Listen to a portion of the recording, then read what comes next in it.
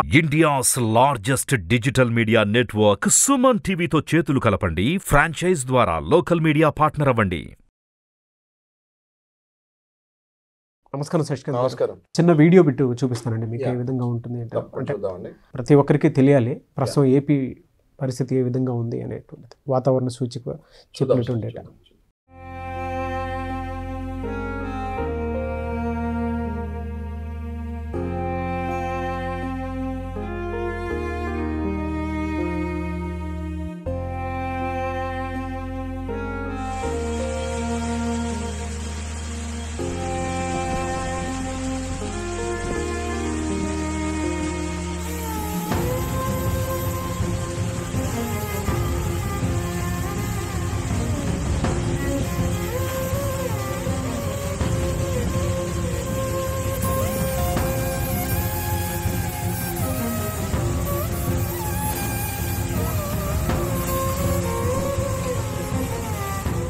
అది సార్ ప్రస్తుత పరిస్థితి మిచాంగ్ తుఫాన్ అనేటువంటిది అంటే దాని ఎఫెక్ట్ ఏ విధంగా ఉండే అవకాశం ఉంది, దీని నుంచి ఎటువంటి జాగ్రత్తలు తీసుకోవాల్సినటువంటి అవసరం ఉంది, అందరూ అప్రమత్తంగానే ఉండాలి, ఎవరికైనా ఏదైనా జరిగింది అని అంటే సహాయ చర్యలు ఏ విధంగా తీసుకోవాల్సినటువంటి అవసరం ఉంది. అవునండి, చాలా బ్యాడ్ ఈ నష్టం నుంచి బయటపడాలి అంటే చాలా bad sign for farmers. Unfortunately పాపం రైతులకి ఇది కొంచెం టెన్షన్ వార్త. మైమార్ నుంచి బంగాళాఖాతంలో ఏర్పడిన తుఫాన్ వల్ల మన కోస్తా ఆంధ్రాలో ఈ తుఫాను వస్తుందని సూచన వచ్చింది. గంటకి దగ్గర 80 నుంచి 100 కిలోమీటర్ల వేగంలో గాలులు వస్తాయి అన్నది మనం తెలుసుకుంటున్నాము. దీనివల్ల మీకు తెలుసు కదా నాగరాజ్ గారు, దీనివల్ల ఎన్నో క్రాప్ ప్రొటెక్షన్, ఇది రైతులు చాలా ఇబ్బంది పడే అప్పుడే వరికి కోతకి రెడీగా ఉన్న వరి పంటలు ఇవన్నీ చాలా నష్టాలు. ఇప్పుడు ఎవరైనా వరి ఒకవేళ తీసుంటే ఇమ్మీడియట్గా దాన్ని రైస్ మిల్స్కి పంపించేస్తాం, చాలా బెటర్. ఫస్ట్ తీసుకోవాలి. కొంతమంది ఏంటంటే వేచి ఉంటారు రైతులు, వస్తుందా రాదా అని. ఆ రిస్క్ తీసుకోకుండా వెంటనే పంపించేస్తాం బెటర్ అన్నది మా సూచన. ఎందుకంటే మనం డెప్త్కి వెళ్తాం కదా, అన్ని న్యూస్లు మనం చూస్తూ ఉంటాము, వాళ్ళు చూడకపోవచ్చు. సో ఈ ఛానల్ ద్వారా, సుమన్ టీవీ ఛానల్ ద్వారా నేను చెప్పేది ఏంటి అంటే, రైతులు ఎవరైనా ఈ ఛానల్ చూస్తూ ఉంటే, ఇంటర్వ్యూ చూస్తూ ఉంటే దయచేసి చాలా జాగ్రత్తలు పాటించాలి. అందులో మొదటిగా మీరు వరి కోతకి సిద్ధం ఉండి లేకపోతే కోత కోసేసి ఆల్రెడీ వరి పంట ఒకవేళ రైస్ ఉంటే ఇమీడియట్గా రైస్ మిల్స్కి పంపించేయాలి. సెకండ్ థింగ్, మీ పర్సనల్గా మీ ప్రొటెక్షన్కి పునరావాస కేంద్రాలు ఆల్రెడీ స్టార్ట్ చేస్తారు. త్వరగా మీరు అందుకు రీచ్ అయ్యి ప్రాణాలు కాపాడుకోవాలని నేను కోరుకుంటున్నాను. అప్రమత్తంగా ఉండాలని నేను కోరుకుంటున్నాను. అదే కాకుండా మీకు రైతులకి ఈ సందర్భంలో చిన్న మీ హక్కు ఏంటి, మీ హక్కులు ఏంటి అన్నది చిన్నగా చెప్తాను. Protection of plants and farmers అనేసి ఒక యాక్ట్ 2001లో వచ్చింది. ఈ యాక్ట్ తీసింది ఓన్లీ రైతులకే అండి నాగరాజ్ గారు. ఓకే, ఈ పర్టికులర్గా ఈ యాక్ట్ తీసింది ఓన్లీ రైతులకి మాత్రమే.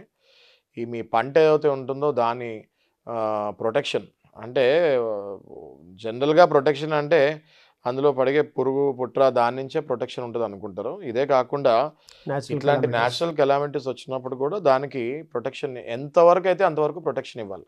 గవర్నమెంట్ కూడా మొత్తం ప్రొటెక్షన్, తుఫాన్ వచ్చినప్పుడు మొత్తం పొలాన్ని కాపాడలేదు.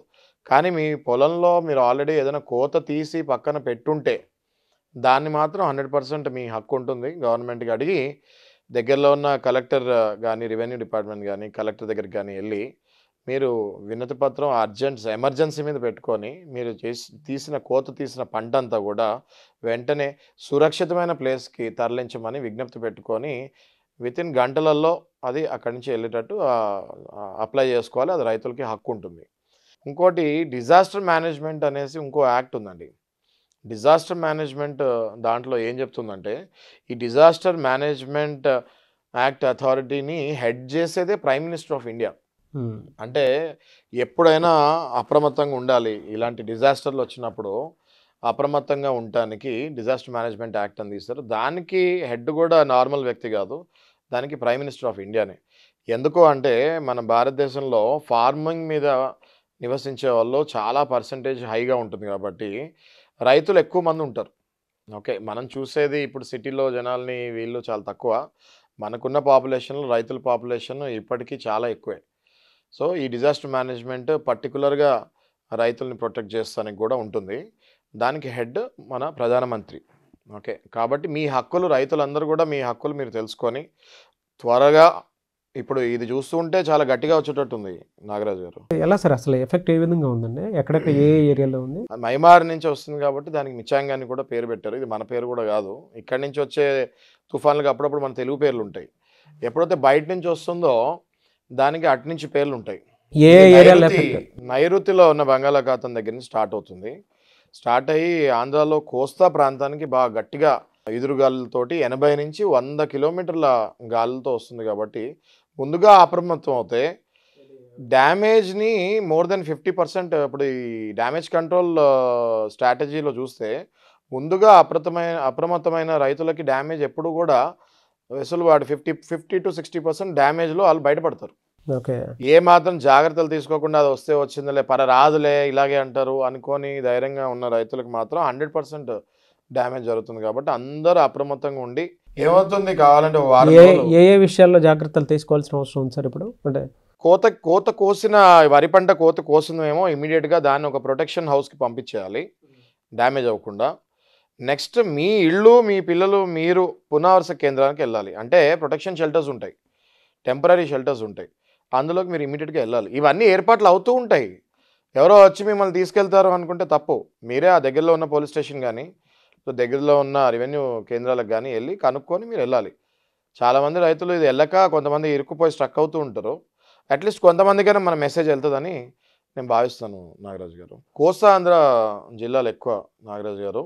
ఒకవేళ మనం పేర్లు తీసుకుంటే శ్రీకాకుళం, మన్యం, ఇటు చూసుకుంటే నెల్లూరు, శ్రీకాకుళం, విజయనగరం, నిజంగా వైజాగ్ ఈ ఏరియాలన్నీ గోదావరి జిల్లాలన్నీ, విజయనగరం, శ్రీకాకుళం, నెల్లూరు, ఈ గోదావరి జిల్లాలన్నీ ఎఫెక్ట్ అయ్యే ఛాన్సెస్ గట్టిగా ఉన్నాయి. ఈసారి సూచనలు కూడా గట్టిగా వచ్చాయి కాబట్టి గవర్నమెంట్ ఎలాగో తీసుకుంటుంది, ఇంకా కొంచెం గట్టిగా తీసుకోవాలని నేను కోరుకుంటున్నాను. వీళ్ళ రైట్స్ మాత్రం నేషనల్ డిజాస్టర్ దాంట్లో వీళ్ళకి హక్కులు ఉన్నాయి. అదే కాకుండా వీళ్ళ గురించి రైతుల గురించి సపరేట్గా 2000 protection for plants, variety plants and farmers అని ఒక యాక్ట్ తీశారు. ఆ యాక్ట్లో కూడా వీళ్ళకి హక్కులు ఉంటాయి. సో నాగరాజు గారు ఇప్పుడు అందరూ చేయాల్సింది ఏంటంటే అక్కడ ఫార్మర్సే కాకుండా అక్కడ నివసించే వాళ్ళందరికీ కూడా నేను విజ్ఞప్తి చేసేది ఏంటి అంటే మెయిన్ మీరు ఎసెన్షియల్స్ ఉండాలండి, నిత్యావసర వస్తువులు. మీరు ఎక్కడికి వెళ్ళాలి అన్నది ముందే ప్లాన్ చేసుకొని అక్కడికి మూవ్ అవ్వాలి. థర్డ్ థింగ్ ట్రాన్స్పోర్ట్ కూడా బాగోదు. ఓకే, అంటే ఈ ట్రాన్స్పోర్ట్ ఫెసిలిటీ ఒక్కసారి ఉద్రికంగా వచ్చింది అంటే మీరు వెళ్తానికి కూడా వీలవదు. కాబట్టి ఒక 2 రోజులు ఇన్ఫర్మేషన్ తెలియగానే మీరు ఒక 2 రోజులు ముందే వెళ్ళిపోవాలి.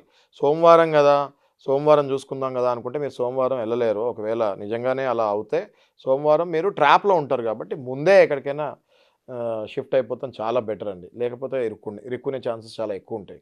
ఎవరికి ఏదైనా డ్యామేజ్ జరిగింది అనుకోండి, ఎలా సరే ఏదైనా అప్రోచ్ ఏదైనా దగ్గరలో ఉన్న ఫస్ట్ థింగ్ డ్యామేజ్ జరిగినప్పుడు దగ్గరలో ఉన్న గవర్నమెంట్ డిపార్ట్మెంట్స్కి వెళ్ళాలండి, which is police station. Simple, దీనికి కూడా ఫస్ట్ పోలీస్ స్టేషన్ని అప్రోచ్ అవ్వచ్చు, లేదా రెవెన్యూ కేంద్రాలకు వెళ్ళచ్చు, లేదా ఆలోపు మీ దగ్గరలో ఉన్న ఎమ్మెల్యేలైనా కలవచ్చు. ఓకే, మోస్ట్లీ పొలిటీషియన్స్ ఈ టైంలో అందుబాటులో ఉంటారు. ఓకే, వాళ్ళని కూడా అప్రోచ్ అవ్వాలి. ఎవరు రారు మన ఇంటికి, ఎవరు వస్తారు తీసుకెళ్తారంటే మన పాపులేషన్ చాలా ఎక్కువ. మీరే ఒక అడుగు ముందుకేసి మీ ప్రాణాలను కాపాడుకోండి, మీ ఆస్తుల్ని కాపాడుకోండి అని నేను విజ్ఞప్తి చేస్తున్నాను. ఒకవేళ మీకు ఎవరు అందుబాటులో రావట్లేదు అనుకుంటే ఈ స్క్రీన్ మీద ఉన్న నంబర్కి కూడా మీరు కాల్ చేయండి. వీలైనంత వరకు ఒకవేళ మేమేమైనా పుష్ చేయగలుగుతామంటే మేము కూడా హెల్ప్ చేయగలుగుతాము. అయితే ఇందులో ఏమైనా న్యాయ సలహాలు కావాలన్నా కూడా రైతులు మనల్ని అప్రోచ్ అవ్వచ్చు నాగరాజు గారు. వాళ్ళ హక్కులు ఏంటి తెలుసుకుంటానికి, దానికి తగ్గ చట్టాలు ఏమున్నాయి తెలుసుకుంటానికి తప్పకుండా మన సుమన్ టీవీ ద్వారా మనల్ని కలవచ్చు. మనం వాళ్ళ హక్కులు ఏంటో వాళ్ళకి చెప్తాము. డెఫినెట్గా sir. Thank you so much. Thank you.